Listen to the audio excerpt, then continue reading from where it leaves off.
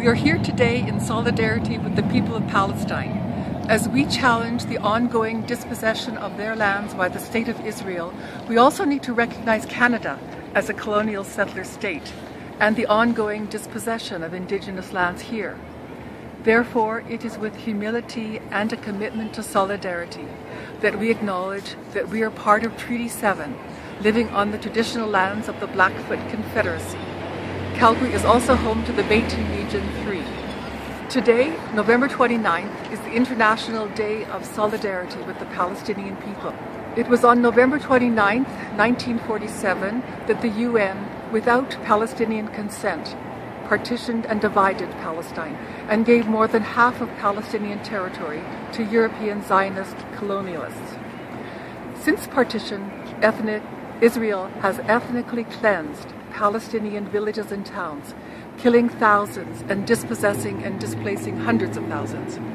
Since Israel's 1967 invasion of the West Bank, Israel has forcibly and brutally occupied and colonized almost all of the Palestinian territories in violation of international law. Instead of respecting the law, Israel has built an apartheid system, a 440-mile, 26-foot-tall apartheid wall, and hundreds of military checkpoints at the wall and throughout occupied Palestine.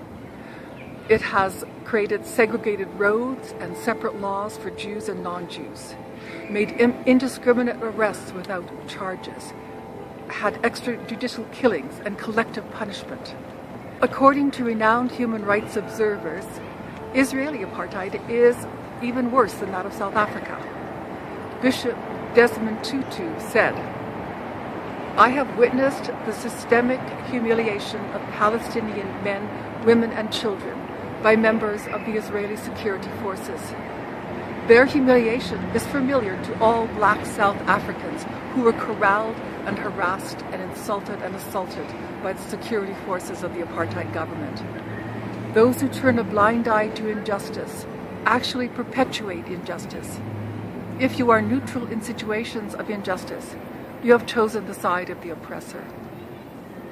The Palestinian people, now numbering more than 8 million, live primarily in the Palestinian territory occupied by Israel since 1967, including East Jerusalem, the Gaza Strip, and the occupied West Bank. As well, they live in over 50 refugee camps in neighboring Arab states. The International Day of Solidarity provides an opportunity to focus on the fact that the question of Palestine remains unresolved and that the Palestinian people have yet to attain their inalienable rights as defined by the UN General Assembly, namely, the right to self-determination without external interference, the right to national independence and sovereignty, and the right to return to their homes and property from which they have been displaced since 1948. In response to the UN's call, governments and civil society globally observe this day with a variety of actions. For us in Calgary, this means we stand in solidarity with Palestinian human rights and reaffirm the Boycott, Divestment and Sanctions movement, also called BDS. In 2005, Palestinian civil society organizations issued a historic rights-based call to the international community for BDS targeting Israel and institutions complicit in its oppressive policies towards Palestinians.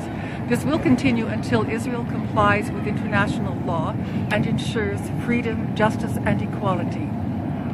BDS promotes time-honored, respected tactics used to achieve social change throughout history, including the US civil rights movement and the South African anti-apartheid movement.